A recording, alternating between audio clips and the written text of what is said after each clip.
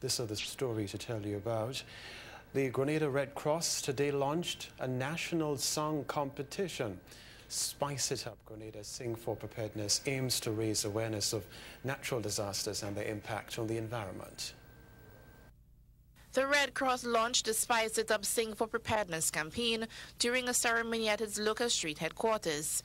It has been developed to help raise awareness about disasters and climate change. Red Cross Communications Officer Chrislyn Lashington outlined some of the guidelines. It's open to everyone, all levels of singing abilities, all ages. Anyone can take part in Spice It Up Sing for Preparedness. Now, you probably want to know how you can take part in this competition. What we do in the Grenada Red Cross Society, we've provided 16 local and international beats for you to choose from and for you to write a song. You're going to create your lyrics. You have complete creative freedom. It's just that the songs have to be related to climate change and disasters. And we want to also make sure that the lyrics are not smutty in any way. The beats are available on our website, and that is grenadaredcross.org.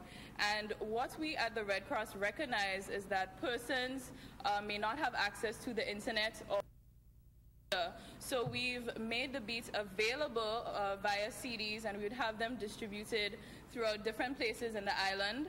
And we also have them available at the Grenada Red Cross office on Upper Lucas Street, St. George's. French Red Cross delegate Joan Bastide says the Caribbean has a rich cultural heritage, and they anticipate that this will be brought to the fore through the competition.